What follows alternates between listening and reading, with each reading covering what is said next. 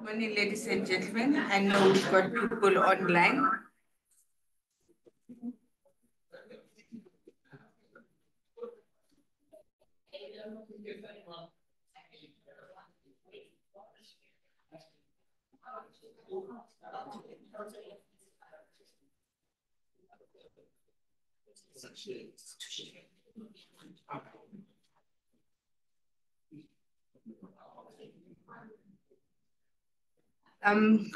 Good morning once again.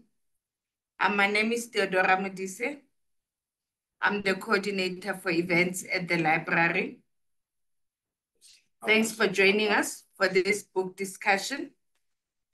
The name of the book is Bridging the Digital Divide in AI and Information Overload. And the program involves volume modules, and this one is volume 1, which is Convergence of Technology in Information Societies. Now, I would like to introduce our author, for this morning. The author is Adebisi Dawodu.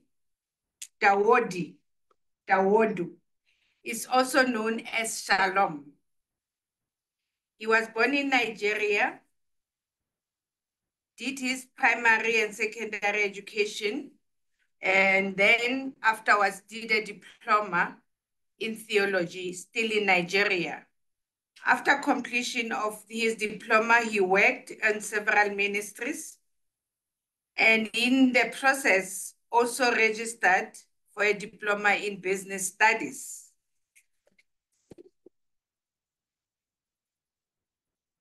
He left Nigeria in 2005 to join us in South Africa.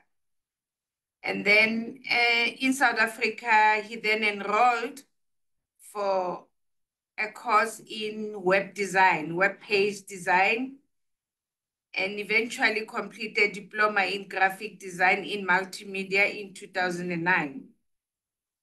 He also joined the Christian Bible College in South Africa, then went back to Nigeria and then came back. And now presently in South Africa, he's doing ministry. He's still in ministry, but his ministry is different because his focus now is on information processing and information technology and all those related disciplines. But he still does some work with the prisons in South Africa, where he takes his ministry to. And I think it's a good thing for us that we have people who can still go to prisons and convert our prisoners, you know. So he's presently studying, he also studied with the University of South Africa, currently studying archive and records management. He's a member of the Library and Information Association of South Africa, LIASA, member of the South African Society of Archivists, SASA, and a member of the Association of African Indexers and Bibliographers, which is ASAIB. Okay, so please welcome our author, Adebisi, to tell us about his book. Thank you very much, Adebisi. The platform is yours.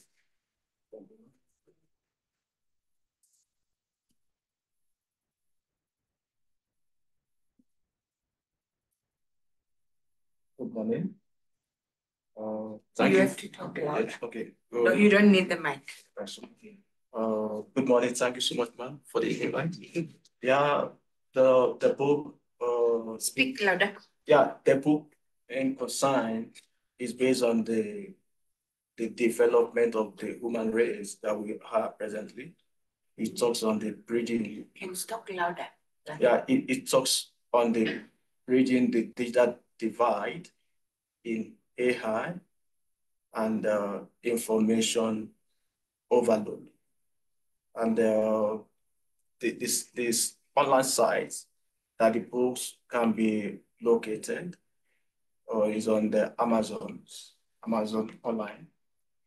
As I've said, the human race is in the a development, and we need to kind of have this understanding of the development. You know, AI should be a thing of complementary into human development, not a punishment. And the concept, the concept came from the importance, as I've said, of artificial intelligence, AI, in the information society. It says bridges the data divide in AI and information overload program one. In this book, explanation was given in terms of the great literatures, information society, knowledge mapping, information overload. All these elements we need to kind of understand it. We need to understand it so that by the time AI kind of utilized in our environment will not be irrelevant. Will be relevant to the use of AIs and is important in our society. This is what the book addresses. It talks on how we can have this knowledge of this artificial intelligence. It's not a punishment, neither is something that will kind of make us to lose focus of our personalities as a professionals or non-professionals. AI It's things of development. And this book talks in that area. It talks about by we having a contact with this book, we will understand this information. I will be able to kind of map it to our colleagues in the institution that we are working at or in our society. Thank you so much, ma'am. Okay. Are you doing the presentation? Yes, ma'am. Yes, we can do the presentation. Oh, fantastic.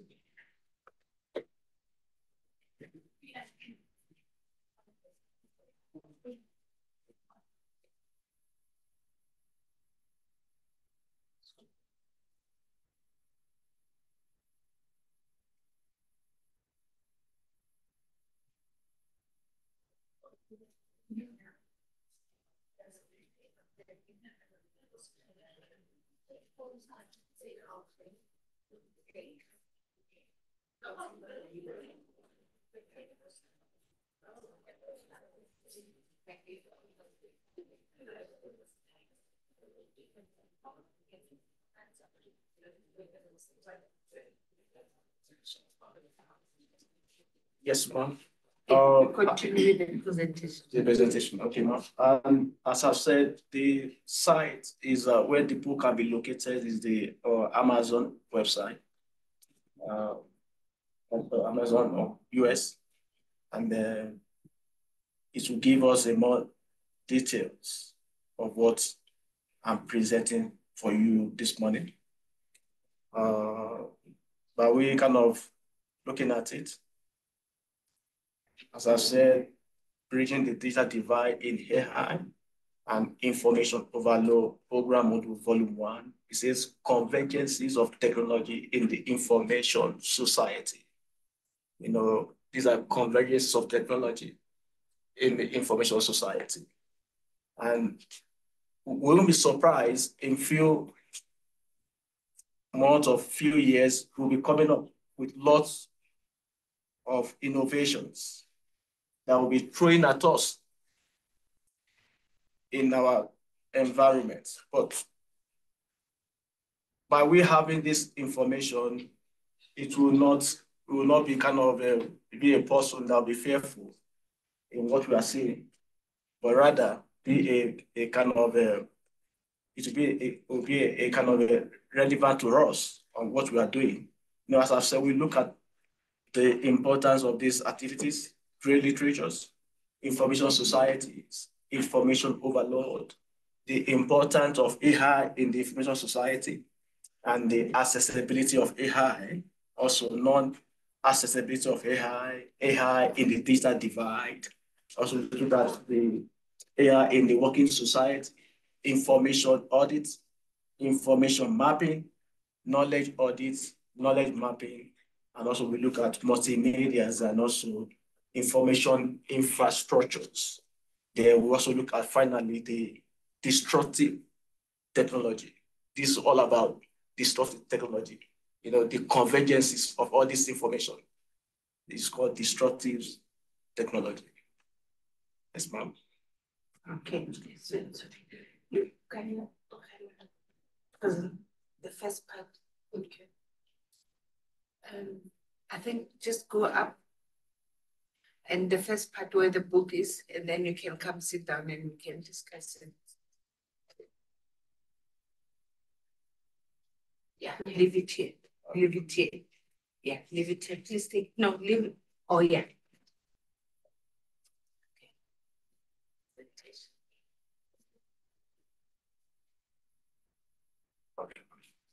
Okay, thank you so much for the presentation.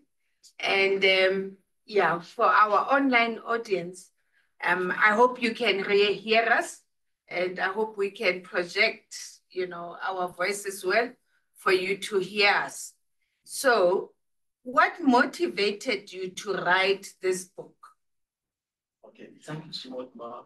In some of the motivations, this particular materials, it has been many years kind of learning from the University of South Africa. As I've said, I did ICAS and recommended them there. Can I just check with our audience first? Can the audience hear us? they can hear. They can also hear him talking. Okay. Okay. Yes. Yeah. So yes. As I'm saying, it's a many years work because I did this program called the ICARS and record management. And in one of the modules, we have been taught about the ethics of information. And in that particular modules, we look at the bridging the digital divide, the inequality. You know, after that, I went ahead to enroll for information science. Then all these things, it has been many years of learning. And I said to myself, fine, even by the time I'll be doing masters, then I will need something for my presentation. I said, okay, fine, let me come up with this materials, bridging the digital divide in AI and information overload. You know, so that your communities, in the professional sectors and non-professional sectors, we have kind of information of this being relevant into the present days of convergences of technology. This is how it comes about. And it's many years of learning and study from the institution of UNISA. So who is this book meant for? Who is supposed to read this book? Yeah, everyone. Basically, as I've said, coming from the library sectors, study libraries, it works perfectly for all settings, for all faculties, of areas of life. Either you are from the libraries, working in the library environment, or any environment that you work in. Because AI now is something that is going to be in all departments, all areas of life, all disciplines. It's meant for everyone that want to be relevant in these present days of convergence of technology. You're talking about equality, inequality, equality. So who are we referring to specifically when we talk about an equal society or inequality? What are we talking about? Yeah, talking about inequality. Inequality, we need to bridge this digital divide inequality. Not about in academy, not about in technology or in environment, but also can bridge this digital divide in this area, AI, meaning that fine, many may be saying, fine, I'm working in the libraries, I'm working in the organization, I'm working in the bank, but this introduction of AI, I've lost my job. It's all about inequality. And when it's talking about how can we bridge this digital divide in these sectors in these areas of human or daily environment, meaning that by this book address this particular people, as a professionals in the academy, in the private institution or not private institutions. Now, many have lost their job, the area AI has replaced them. The libraries too, now that maybe you are a frequent visiting the library, you'll find AI there, you won't see anybody. These are what they call inequality. Okay, let's take an example of somebody who's working in the bank and then they lose their job because of AI. What use will this book be for the person like that? How will that person, gain confidence, or how will this book help that person? Thank you so much, ma'am. Yeah, the book will help in all areas because fine, making us to be a person of information. The first thing first is the information. Fine. I was told this morning by Lulu that in Salaba or in their most of their staff have lost jobs because of this impression of this AI. Now, those ones that have lost their job, they will feel like they are being they are victims of this bridging the digital divide, but not knowing that they need to also have understandings of these present days. Many are still going to lose or lose their jobs because of this introduction of AI. Now, while we having a contact with these materials, it will enable us to have this understanding of knowledge mapping. That's what we need. And this that we have to engage in conferences, we have to pick up a post, that talks about this AI. What is this AI? What is it doing for us? Are we kind of, is it going to replace human being? No. But by we having this information, it will help us to map this knowledge to other people that may not have understandings of this information. Okay. Yes, ma'am. So you're talking about gray literature. Yes, ma'am. Can you talk more about gray literature? Yes. Gray literatures is a literature that is not commercialized. A literature that cannot be bought from the bookstores or from the marketing environment. A great literature is a literature that can be accessible either by way visiting the libraries or by way visiting where information being located. And now, great literatures is a literature in the law sectors. It talks about patterns, you know, it talks about patterns. It talks about information of the government, like white paper, yellow paper of the government. You know, the citizens, these are what we call about knowledge mapping. You know, it's a time of information. You know, it's not about we losing job. The great literature addresses all these areas. You know, now for instance, if I need a great literature, I would like access it. I have to walk to the libraries. I have to walk to the information centers to access this information.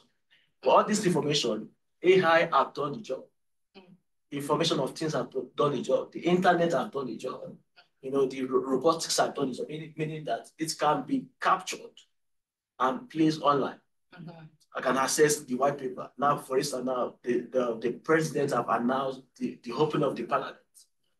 These are literatures, the white paper, the government gazettes.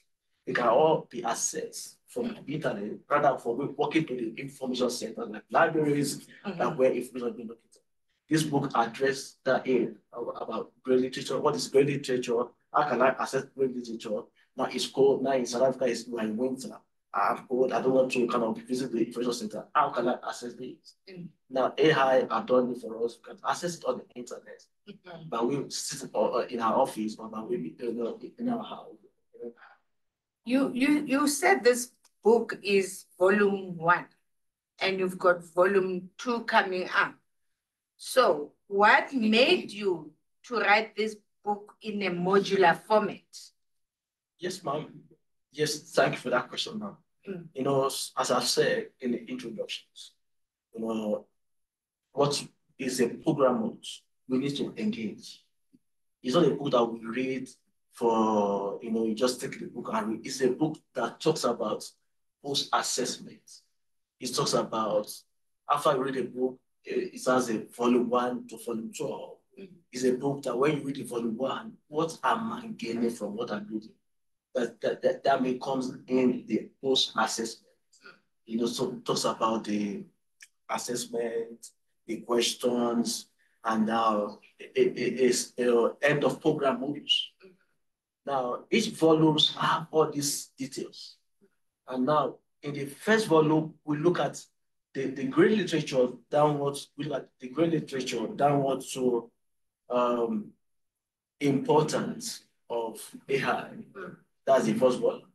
Now, the second volume, we're going to look also from the AI in the digital divide. We are in the digital divide. We are in the information revolution. You know, we are in the convergence of technology. We have to get more understandings on this. And the volume 2 address that areas of the AI in the digital divide, you know, to knowledge audits. All this knowledge, for example, those that work in the banking sectors, in the private sectors, they have to audit their knowledge. You know, this knowledge is passing to all the staffs. They have understanding of these dispensations of convergence of technology. Volume 2 addresses it.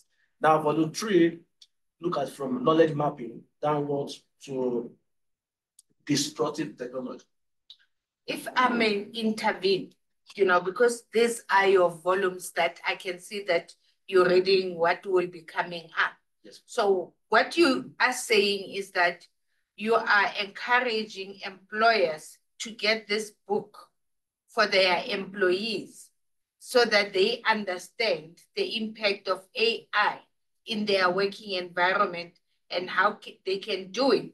and they can also assess themselves as they go by in their understanding of this. Is that what you are saying? Yes, ma'am. Yes, ma'am. That's what I'm saying, because in the organization, they talk about information culture. Information culture talks on the information of organization, the assets of organizations. And the organizations definitely, like what happened in Startup, that most of their staff got a job because of AI. Definitely, they might or not, kind of engage them with regards to what is coming. AI. But we're talking about information cultures. That's the access of the organizations. They have this information. But now, by them having a conference, having a conversations, having the information like what's we're having now, now they need to map this knowledge to them. Also them mapping the knowledge. Definitely, there should be an assessment. Talks about the knowledge audit. All these things take care of all these aspects. This book is not only being bought in libraries, being bought in bookshops. I mean, people that want to be relevant in this dispensations. Let me just check if we have any questions online. We actually have 3 questions from Disruptive. The first one is, how relevant is the book to university students and academics? Second question is, what is your opinion regarding the use of AI tools in the university? And how can students use the tools ethically? Okay. Read the first one so that how relevant is the book to university students and academics? Okay, so its relevancies to university students, because as we all know that after the academic activities, they want to get employed. They want to employ in the same environment that is AI impact is kind of everywhere. But its relevance to them will kind of prepare them for where they are, where we are going, and also how they themselves will be able to contribute to this dispensation of confidence of the people. It will help them in all areas, in terms of their readiness, because that's the first thing for their readiness. Now, am I ready for these dispensations? Can I be relevant? Now, definitely, these resources, it will complement with what they have been taught, that this AI will going to include, going to give you information of what you have learned, also what is ahead of you in the working sectors. But then you're talking about the student, but for an academic, how will they benefit? Yes, academic, it will benefit them in all aspects. They will have understanding of this AI. They will be the person that will do the knowledge map in wherever they have been working, also in their society. It will benefit them, it's a new dispensation, which they need to be taught. We have to be taught about this. We have to have influence about this. It's not a punishment. It's a human race development. Okay. Yes. The second one is, what is your opinion regarding the use of AI tools in the university? My opinion, my opinion always been positive, because that I could remember vividly in my high school days, we used to have a meeting in my high school days in terms of communication, based on verbal, going one to one. There's no telephone. But suddenly, there's telephone. We have all form of telephone. Now we are using telephone. And this is what is happening. Now that my opinion is positive. We are in the development of human race. And AI, it should be like telephone. Yes. And AI will be in that development of phones, of mobile phones, of cell phones, of communication of phones. Just like the way we experience it those years in the 20s, that we experience this convergence, also is a convergence also of telephone communications. And AI is in that similar activities. Definitely AI is going to kind of come massive, just like telephone, that we have all forms of cell phone organizations coming up. with one form of devices. And that will come about the information overload. So that even the learners in schools will not be overloaded. When you are being overloaded with information, you can't be productive. You can't reason positively. But my opinion in that regard is that fine, this is a new information revolution. And it's a good thing that we need it. We need it in the libraries, we need it in all organizations, we need it in all faculties, we need it in all human resources. Positive to AI. That's why this book is kind of coming up to give us this awareness, this of this bridging this digital divide of AI in the information society. The third one. Okay, the third one says that how can students use the tools ethically? Yeah, but students can use the tools physically in all aspects. Ethically. Ethically. Yeah, thank you so much. Ethically, when we talk about ethics, ethics is this perspectives and this. Ethics can be with going through the normal perspectives. What is normal perspective? I've talked about patterns. When you open organizations, you have to understand the law of patterns. You have to kind of the trademark. You are writers. You understand the ethics of you being a writer. You understand the ethics of you being a person that employ or that use the Hoover. All this thing has ethics. Even when after my school, the ethics or the ethics of me kind of being a servant is that you have to go to DTR, open your organization. You have to have a trademark. You have to be in the perspectives of the law. And AI is also similar to these activities. The ethics side of it is that we need to comply to the laws and regulations of AI. Any questions? We also have a question, and it says, is AI a good or a bad disruptive technology? Yeah, when we talk about disruptive technology are technology that we use in commerce, we use in hospitals, we use in all aspects of that, in libraries, in academia. AI is as you said, AI is not something that is not it's harmful. It's not harmful. AI is intelligence. Someone saw that in the 1950s, John McCarthy. He developed this conception. As I've said in the book, somewhere in the United Kingdom, they have mapped out the human development in terms of the level we're going to be in this 2024, the level in that we're going to be in the 2030s. And they have mapped it out and they are working towards it. And that's what they call human development.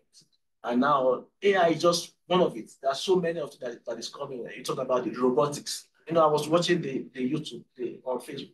I saw in China, they are using robots to do the farming work. Before you know it, they have done the farm, they have done the product, they have packed it, they are even out to distribute it. Why? Because someone sat down in the 1950s and look at fine, how can I contribute to the human race? And AI is one of it. Okay. Any question again? Yeah. Yes, so I'd like to ask just one question.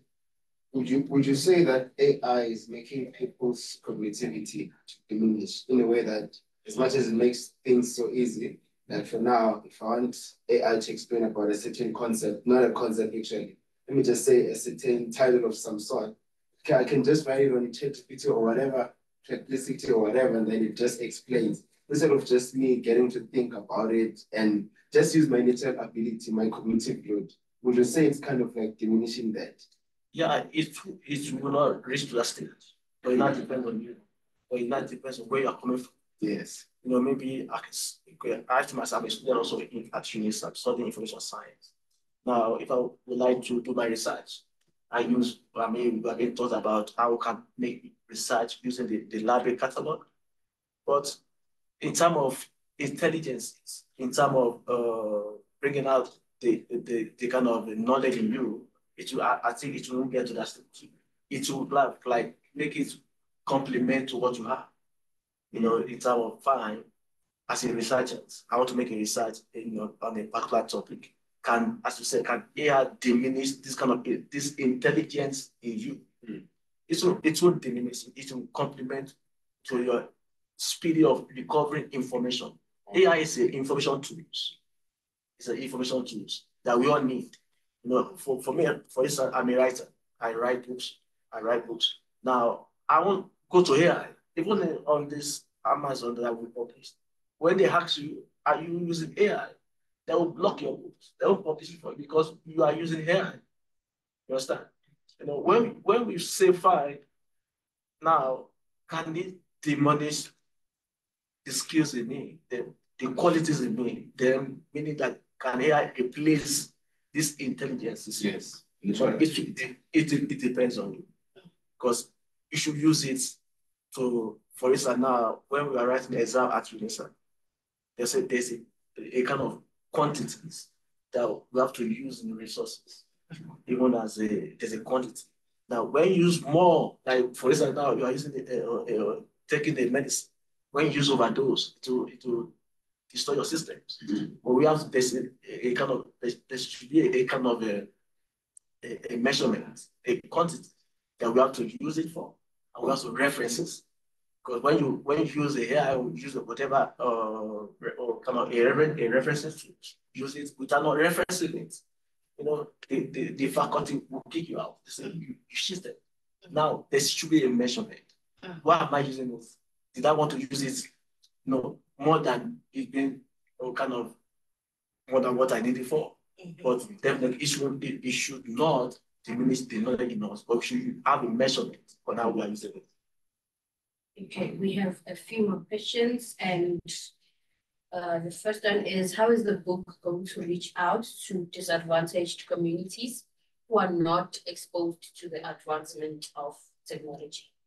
Yes, in one of my activities in my company, I use information science to reach out to the community, some community outreach, community engagement. I've done that since last year, and I'm still doing it. It's about rolling a program out to the communities. Even the government department, the information science government department used to do something like outreach. They roll out the importance of libraries to communities.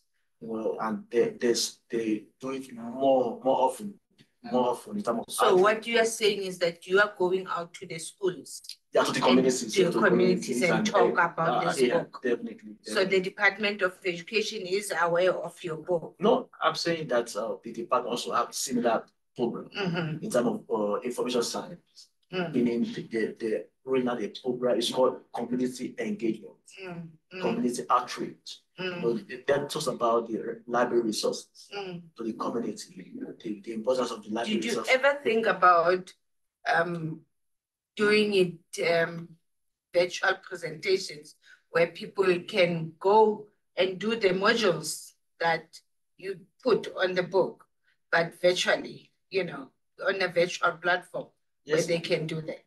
They can. I'm having similar program with the Tibet in terms of their NVC session of their learners, in terms of also running a program to them of these a program models, just like university being asked earlier on that what the learners will get from it. It also enable them in the areas of the NVC, in the areas of Tibet. By the time they are done with their schools, they also relevant in their communities and also using it while they are still at the college. So is there an ebook version of this available? The ebook version, where people can download the ebook version and do the modules? Yes, it is there online. Yeah, it's called the Amazon. I have it there on the Amazon. You come in. Okay. So I can download the ebook version, buy the ebook version, and do the modules there. Yes.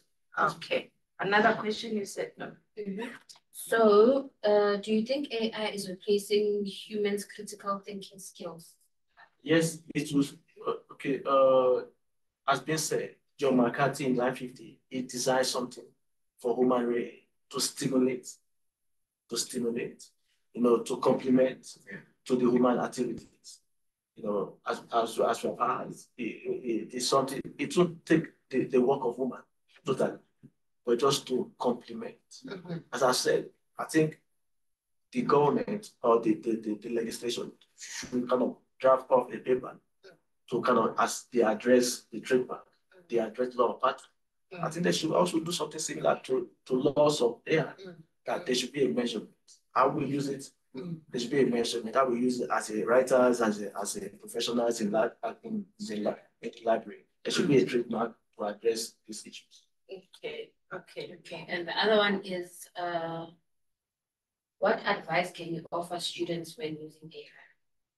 Yeah, it's similar question also, because when I was watching your program, the conference on AI, where the engineer presenter was designing was using illustrations on the computer, and he brought out the mechanism of that engineer physically, visually. These are what AI will enable students. It will kind of stimulate, it will kind of give them more information of their academic, especially in the engineering department. I really like that. And the learners, definitely, by them having engagement with this issue, as I've said, even the faculties of the university, they should draw a law, a kind of a measurement that fine, these are the law, as I've said, just as the law of patterns, laws of how we use it. Because when we use AI, definitely, if I can take my assignment and go to ChatGPT and ask a question, before I know it, it will throw it for me. Maybe I'm a writer. I just ask a question from ChatGPT. It will give me everything in a minute. This is taking the quality out of me, as Pete said. It's taking the quality out of me. But by way of having that, fine, there's a measurement. That's what comes about, the measurement, the measurement that we use AI for is very important. Any other? No more questions. Do you have any questions? No. Okay. Now, as in conclusion now, as we round off our discussion for the day, what do you want your audience to take from this discussion in conclusion? In conclusion, is I will kind of want us to have this in our mind that we are in the information development. And this convergence of technology is not something that's kind of be harmful to us. Either we are professionals or non-professionals. It's something that will kind of it will add value. It will complement our efforts. Either we work in the library, we work in the engineering sector, we work in the hospital, it will complement our efforts. And those that have lost their jobs, let them engage themselves. There are a lot of conferences. Engage themselves on conferences on AI, so that they will also have knowledge on AI. I look at how can I contribute to the information age, convergence of information here today. And by them having that, it will really help them, to help everybody. We will not be victims of information overload. So that we'll be confused, we lost job. Many have lost job, many are so overloaded with all form of advices, and that will make them to kind of be, and it's affect their health. It's also when you are overloaded with information, that's information overload. It affects your health. You not make it to be productive, and then that comes on what we don't want. But by way, knowing that AI is there and it's coming massive. It's coming massively. We have to engage ourselves on conferences and have the knowledge of it. It's really impossible. You're working with prisoners in conclusion now. You're working with prisoners, you go to prisons. Is this relevant to them? Yeah, it's relevant. We want or the other. We have prisoners that are there not because they are prisoners. Destiny, whatever, better to be there. But as I've said, my ministries, I take it to prison libraries. I did information science. I use my books, to kind of use it as a ministry. Now, what are the importance of it for them? Definitely one day or two, a year or whatever, they will be free from it. Now they will not be a novice. So, when they come out. When they come out. When they come out, they will know about AI. They will know that the way you left the world is no longer the same. Absolutely. You're going into a different world. Absolutely. And then they can have this at their libraries so that they will know this what is going on outside there. By the time they are outside there. And even I was with his name is Samurai Sid. He worked in the inspectorate of the library, of the customer service. I saw their reports, what they are doing. Some of them are making furnitures. They are making furnitures. They are taught them about engineering. They are doing engineering. Some are doing fantastic. Because of I saw the furniture that they made after they are, I mean, AI also, it will help them also. I don't know, but what I saw is on the furnitures. But I don't know if there's engineering there also. Definitely, I mean, it will also help them in the debates in the prison. By the time they are free, definitely there will be somebody that will kind of contribute to the society that we are in today. Okay, Adibis, thank you very much. And thank you to the audience that joined us online and even here physically. We really appreciate that you took your time off to come and join us for this discussion. For me, it was very eye-opening, and I was just surprised that a librarian wrote this book and on artificial intelligence, because you don't expect a librarian to be focusing on artificial intelligence and making people aware of the digital divide. So I really appreciate that. I also learned a lot from this, and I think it's up to me also to go through the modules, to make sure that I'm up to date with whatever is happening, in the AI world. Thank you very much, those who joined us. And I hope you'll be able to get yourself a copy of the book. Like he said earlier, you can get it from Amazon. And also the library will have copies of the book. So for those students that can't afford to buy the books, they are available in the library. So you will be able to get them as soon as they're available in the library. Thank you very much. I will really appreciate your connection. Thanks a lot.